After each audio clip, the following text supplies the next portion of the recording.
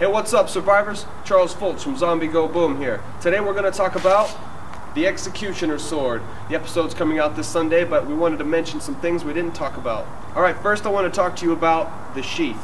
It's made of Kydex, and it's really durable, and it's custom made to fit the sword. It comes with this strap that allows you to put it on your back. You can put it on your belt if you want to. It's got an extra little loop right here. If you don't need all this strap, you can cut some of it down and use it for other things.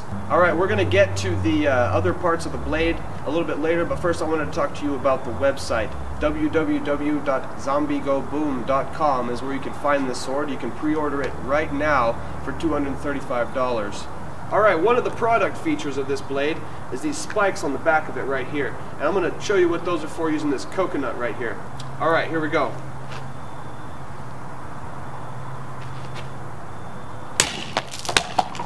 Woo! Now we're going to use this spike in the same manner.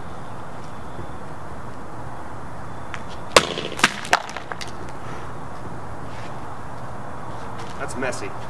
Now as you can see, those spikes destroy these coconuts like they weren't even there.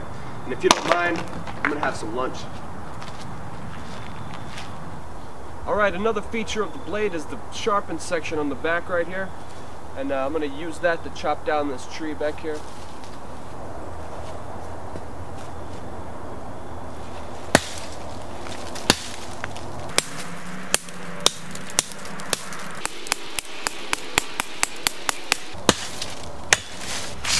Well, that's it for today's Z-Log. I hope you enjoyed it. Like I said, you can pre-order these right now on www.zombiegoboom.com. Get yours before they go in back order. For Zombie Go Boom, I'm Charles Foltz.